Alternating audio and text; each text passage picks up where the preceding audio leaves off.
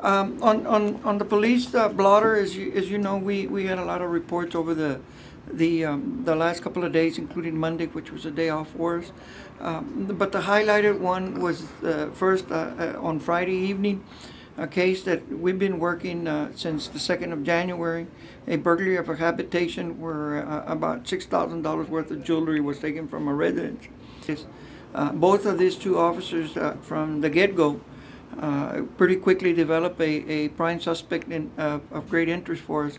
And once their investigation unfolded, found out that this young man, the suspect, was also wanted by the federal government for violation of a federal probation condition that he had.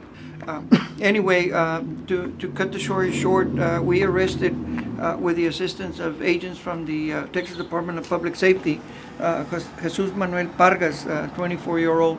Mr. Pargas also was on a conditional release from the federal government for involvement in the narcotic trade. Plus, we had him tied to this home burglary that occurred here in our community on the 2nd of January. The other case that could have turned into a deadly situation, and there are only allegations, but we were able to find certain pieces that will depend to see if we're going to go forward with the case. We responded to a call of a disturbance in progress at the Valero gas station at the corner of Main and Veterans Loop. When we got there, of course, nobody was there except one who claims to be there.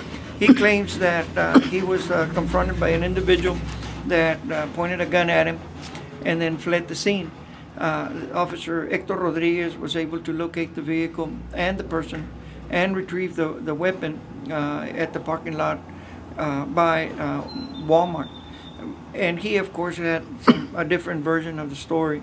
And we're still looking at both stories. The alleged victim did not want to file formal complaints and stuff like that, but nevertheless, the issue of being in possession of a firearm is a concern to us, and we're looking at that angle.